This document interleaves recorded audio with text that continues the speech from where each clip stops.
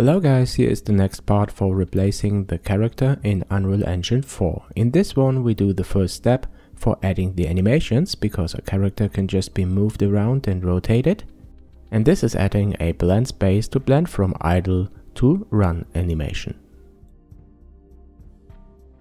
I opened the animation folder where my animations of the low poly character are, and right click and select Animation Blendspace 1D. And when you click this, you have to select the skeleton for which you want to create the blend space, and I'm choosing the low poly character skeleton. Then I name this LP for low poly underscore PS for blend space.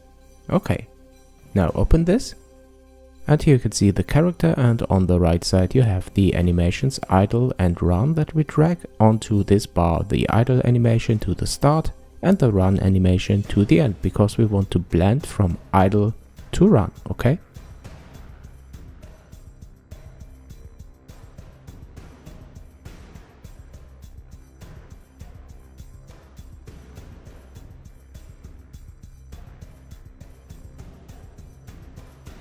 Great, the horizontal axis defines the speed, so I will name this speed instead of none, and the maximum I set to 375. Why I use this magic number I will explain when we're going to add the animation blueprint. The interpolation time I set to 0.2. I found out that this is a good number for interpolating the speed.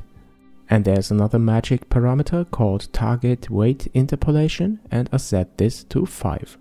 This is used for a smooth sampling that you could also define for the character skeleton per bone. Alright, the blend space for blending idle to run animation is now defined. The last thing we need, and that I will point out in the third part of this tutorial, is the animation blueprint. This will bring all the stuff together that we created: the third person character, the movement, the animations and the blend space. So stay tuned, the next part will follow soon. And if you like this tutorial, please like it, and if you like my channel, please don't forget to subscribe. Thanks a lot for watching, and thanks for your support. Perhaps you consider supporting me on my Patreon, and I hope you come back soon to JNM.